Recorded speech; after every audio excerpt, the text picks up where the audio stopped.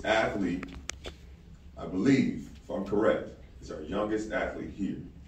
And it's very, very rare that we have an athlete in point guard college that is not going into or already in high school. There's one athlete, I don't know if you all know, is only going into 8th grade. I didn't know that. It's funny that I didn't know that because there's a tie there. This athlete, every single session, sat in the front. This athlete, every single session, raised their hand.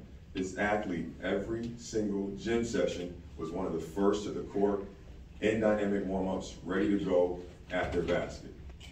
This athlete was extremely shaped, talked about our values throughout the course of this week, and made sure that they got the most out of this experience for themselves and helped their teammates to do just that, the same. We have to celebrate. We give a white band too. Miss G, Genevieve, where are you?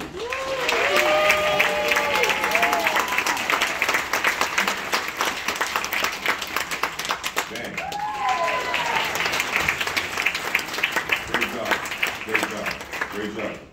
All right.